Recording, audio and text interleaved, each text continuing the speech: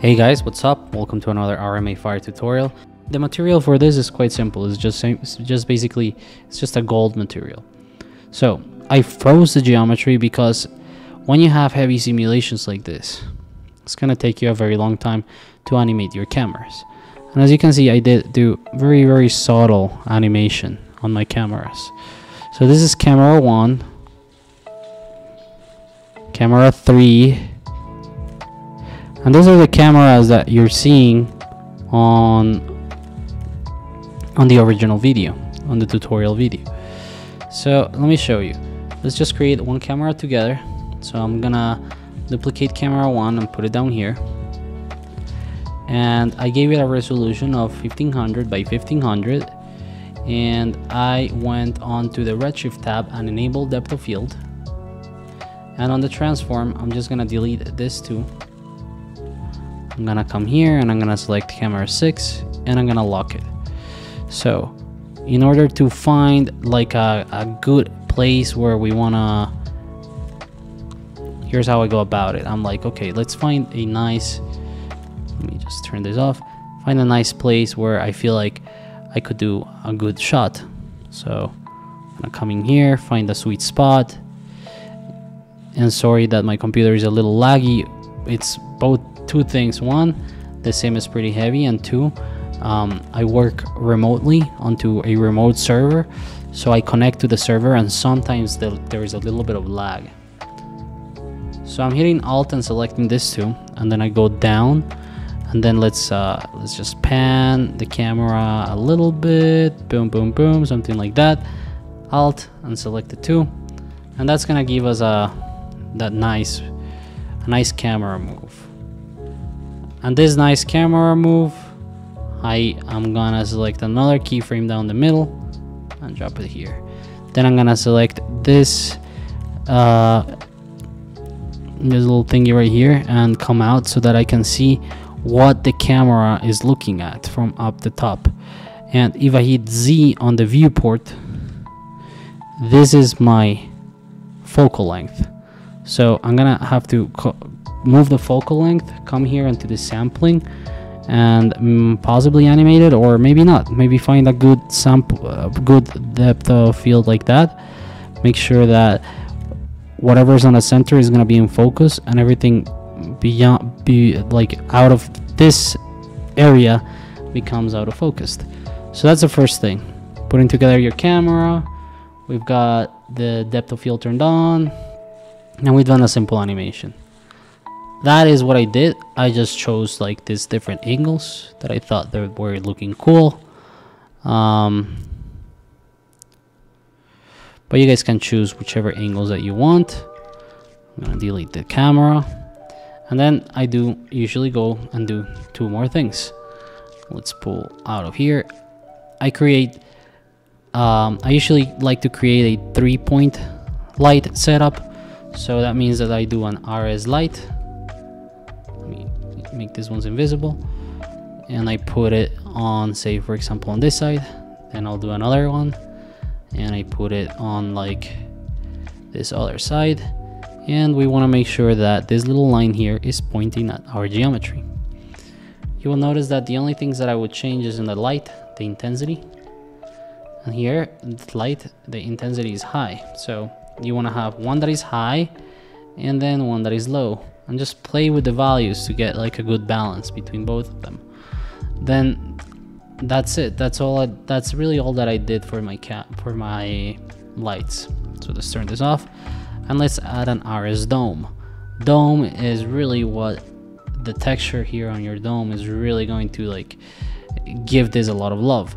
So I selected a texture here on my lights, HDRI packs, parking lots volume 1.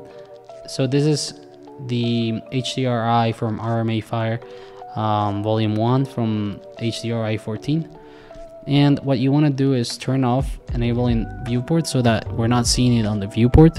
You'll see in a second that if I don't turn it off, we will see it on the viewport, and I just find this very distracting. So let's turn it off, and then on the environment we want to turn off background so you don't see it.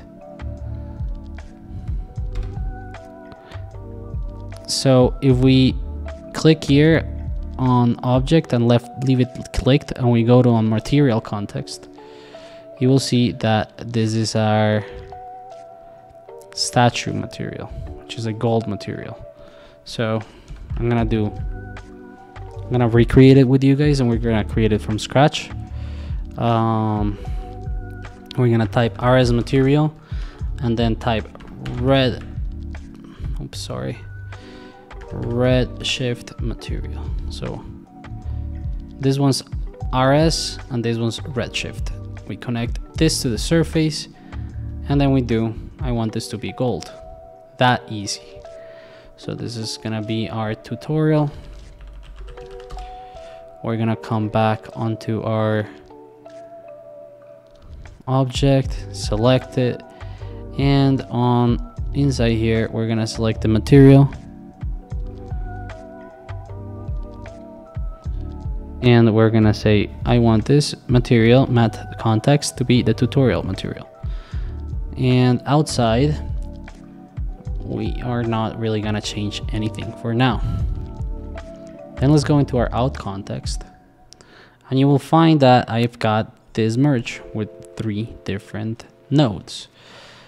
Let's start with one at a time. So let's type here redshift render.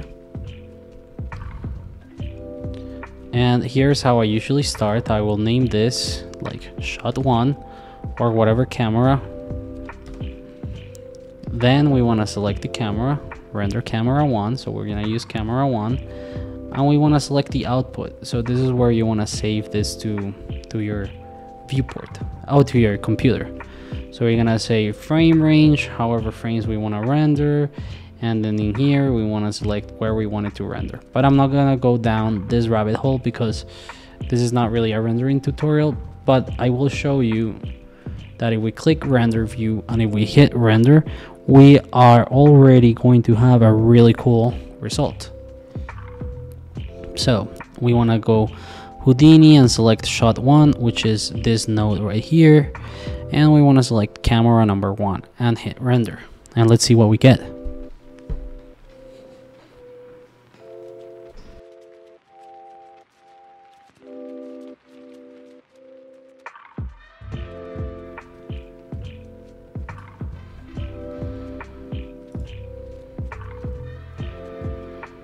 Alrighty, look at that. How cool is that? So you can see that off the bat we get some really cool results. This is already got some depth of field, this has all the materials in there, and this has all the fancy stuff. Let me just double check. If you hit this thing here, I added a little bit of bokeh. So if you turn this off and you oh yeah, this is bokeh from camera, so this is what's affecting the depth of field. So you can play with LUTs and color corrects here. I'm not gonna go down that path. That's interesting to look at. If you guys want a tutorial on that, I can make it. But you can see that this is the gist of it. This is how I created this effect. And the reason why I have this like that is because we can batch render this. So if you go to main and you turn off the non-blocking current frame rendering, you can do this is shot 1, this is shot 2, camera number whatever, camera number whatever, and then you put different redshift nodes with different cameras and different areas where you want to render, and then you do merge, and then if you connect them to the merge, and on the merge you say control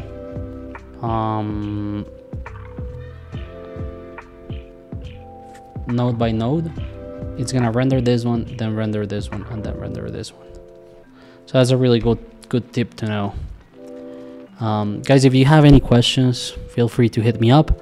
I hope that you liked it. I hope that this is useful, and please share the work that you guys do. All right, I'll be back with more.